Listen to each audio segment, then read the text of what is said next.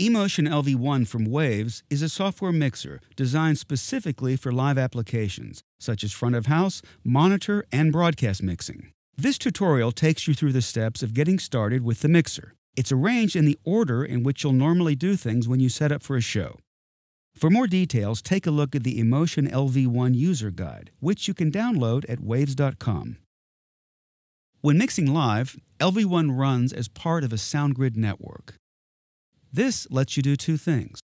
First, it lets you run lots of plugins at the same time with very low latency, since the plugin processing is done on a server and not on the same computer running the mixer. Second, it gives you lots of flexibility in setting up and configuring your system. A SoundGrid network consists of at least 4 pieces of hardware. A host computer. This is used only for running the application. No audio processing is done here. A SoundGrid server. At least one SoundGrid I/O device. And a SoundGrid-compatible 1 gigabit Ethernet switch.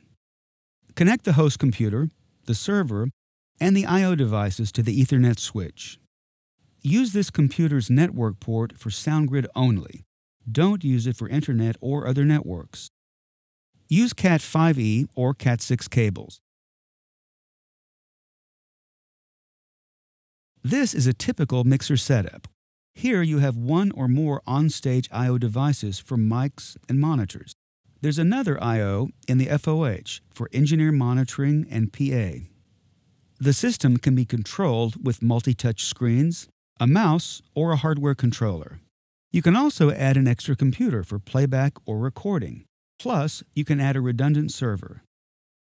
Next, install the eMotion LV1 software. First, create an account at waves.com and register your new products. Once your registration is complete, a product license will be deposited in your license cloud. Download the Waves Central application from waves.com. Use it to download, install, and activate the licenses of the eMotion LV1 mixer software, along with the plugins you'll be using. Activate your licenses by moving them from your license cloud to your computer or to a USB flash drive. If the host computer where you'll be working is not connected to the Internet, you can create an offline installer. Learn more about Waves Central at the waves.com support page. Now, launch eMotion LV1. At the top of the screen is the top bar. This is your basic navigational tool, and it's available all the time. The tabs in the center take you to the 6 mixer windows. To move a window to another display, tear its tab from the top and drag the detached view to its new location. Among other things, you can use the top bar to access presets and sessions, save and recall scenes, activate talkback and clear solos, and select a channel. Use the tabs on the top bar to open the Setup window. This is the window you'll use to assign devices and set user preferences. The Setup window consists of 3 pages. First, go to the System Inventory page, which is where you assign all the devices on your network. Hardware and software I/O devices, servers, and control devices are represented in racks. Before you start, make sure that all network devices are connected and powered on. Select the network port on the host computer that's being used by the SoundGrid network. Use the drop-down menu to add or remove devices. I/O devices are assigned in racks A and B. I/Os can be hardware devices or software I/Os such as SoundGrid ACO or core audio drivers. A network master is colored blue. A slave is green. Click the ID button to identify the hardware associated with the device icon. If an icon is red, then the device is in an error state. It may need a firmware update. A blue or red FW button indicates that an update is available. When a device is red in the I/O device drop-down menu, its firmware is out of date and will be updated automatically when the device is assigned. Click on the Gear button to open the device's control panel.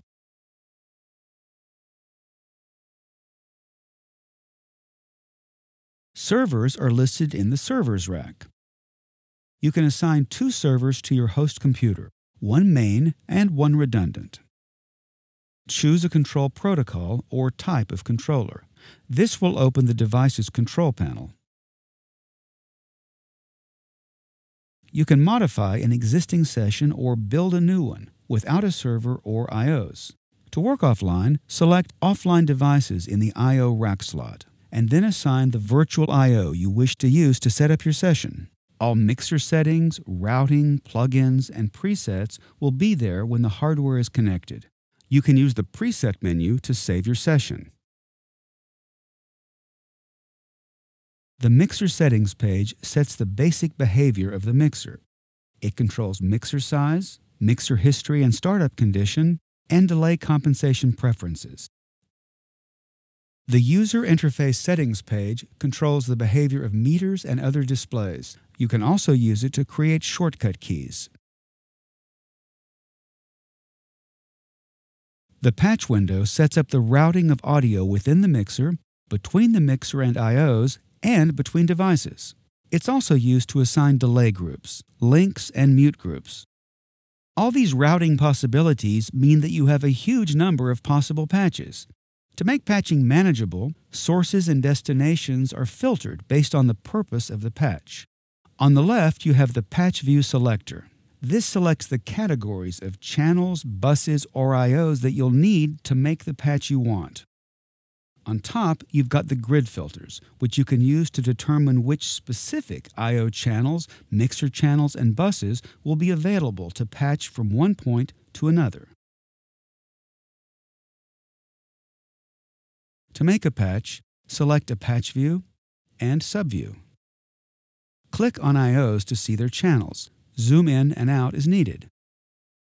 Click where 2 channels intersect, or draw in a straight line to select several patches. A valid patch is turquoise. Red indicates a patch to an I/O that is not available. Rename a channel by double-clicking on its name cell.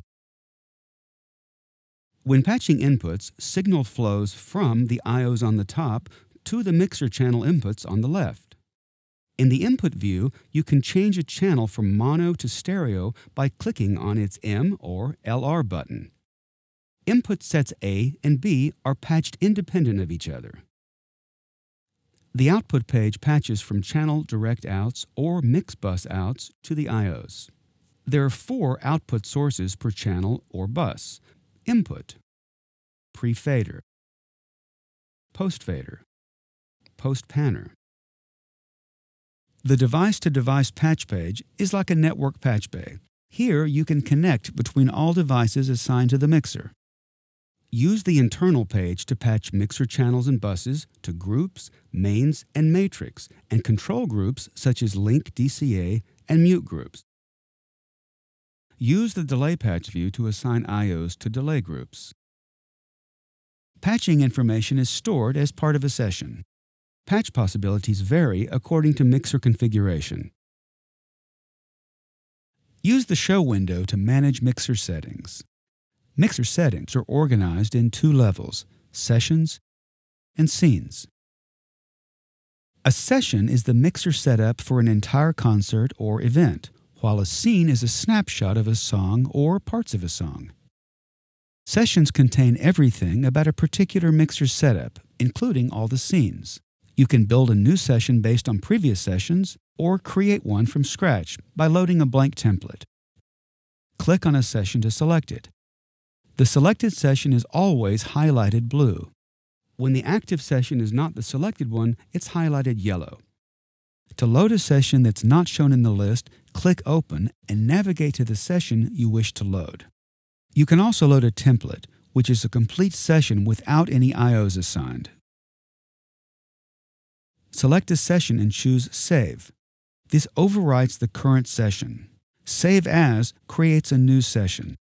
Sessions can also be saved and loaded with the preset menu in the top bar.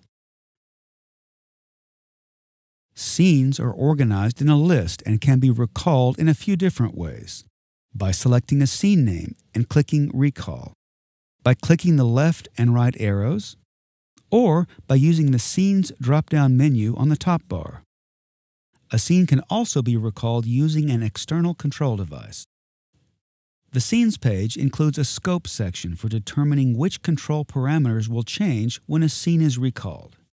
Scope selectors are organized by channel parameters, input channels, and bus channels. Recall Safe prevents a parameter from changing when a scene is recalled, even if the parameter is within the scope of the scene. Use the Channel window to control all parameters of a selected channel.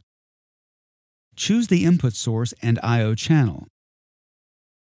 Set preamp input, phase, and 48-volt phantom. Adjust the filters. Up to 8 plugins can be inserted on any channel or bus. Click on the arrow in a rack slot to choose a plugin.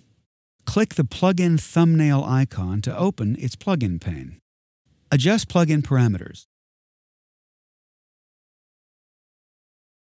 Any plugin that supports LV1 mapping can be assigned to and controlled in the main processing section and in the mixer window. Adjust aux sends. Set send level, source, and pan. Set channel mix and direct outputs. Assign and adjust main outputs. Main stereo mix out, center, and mono. Assign groups, matrix, links, and mute groups. Open the direct window to assign the channel to I/Os. And delay groups. Any selected control in the channel window is automatically assigned to the touch and glide slider for easier control of parameters. The mixer window is inspired by traditional mixing consoles. It provides a broad, multi-channel view of all mixer controls, routing, plugins, assignments, and channel parameters. The mixer window is organized in layers and layer modes. A mixer layer is a set of channels that are viewed and controlled together. Input channels, groups, aux effects and aux monitor, masters, links. The All layer lets you see every channel and bus in the session. Each channel has a fader, meter, mute, and cue. Layer modes are used to control channels on the current layer. Each layer mode provides a specific signal flow or processing control. The input layer mode controls input audio. I/O preamps can be controlled from this mode. The rack layer mode provides a view of the plugins used for an entire layer. You can move or copy plugins from rack to rack or within the same rack. Use the drop-down menu to add or change a plugin. The Dynamics EQ mode provides view and control of the 3 assigned plugins on the channel. Assignments are made in the channel window plugin pane. There are 3 aux modes: aux effects, aux monitor, and all aux. Adjust sends with the small faders, or use the Sends on Faders function to control sends with the large faders. On the Subviews section on the left, click the name of the aux channel whose sends you want to adjust. The mixer changes appearance to indicate that the channel faders have flipped their function. The name of the selected aux channel now appears above the master fader. Use the channel fader to adjust the send. The master fader now maps the aux output. The Q button indicates that the EFX or monitor channels are now being sent to the Q bus. To return to normal faders, click on the aux send name, either on the left side of the panel or above the master fader. The channel layer combines the controls of all mixer modes into one view. This is well suited for configurations with one display monitor, since every control you'd see in the channel window is accessible here without leaving the mixer window. In this quick start video, we've looked at some of the most important things you need in order to set up, configure, and begin mixing with the eMotion LV1. To learn more, visit the LV1 page at waves.com. Thanks for watching.